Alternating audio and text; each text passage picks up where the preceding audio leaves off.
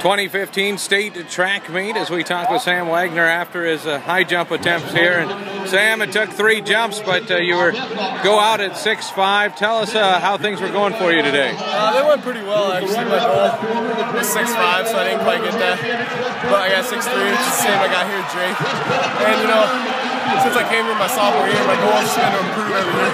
And I've done that, going 5'8", to 6 foot last year, and then 6'3" this year. So, you know, I'm pretty happy with how I ended it today. You know, that second jump at 6'5", you're very close to clearing it, just kind of grazed the bar. I mean, how'd that make it so you set up for that third jump? Well, I think after my first one, Coach Coleman just told me to keep my head back a little bit longer. And so I did that on my second one. I think I held it maybe a little back too hard with my legs. So that third one, I knew what I had to do. I just had to get the right timing, but unfortunately I didn't get it done.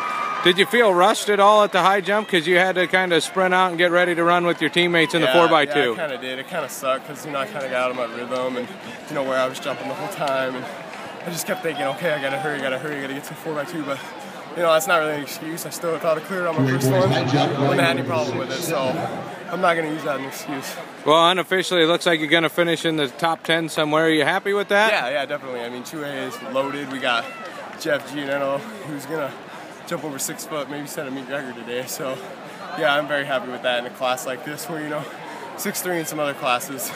Probably going to get me a medal, maybe even top 5. So, yeah, I'm happy with it. All right. Thanks, Sam, and congratulations on your job here in the high jump. Thank you.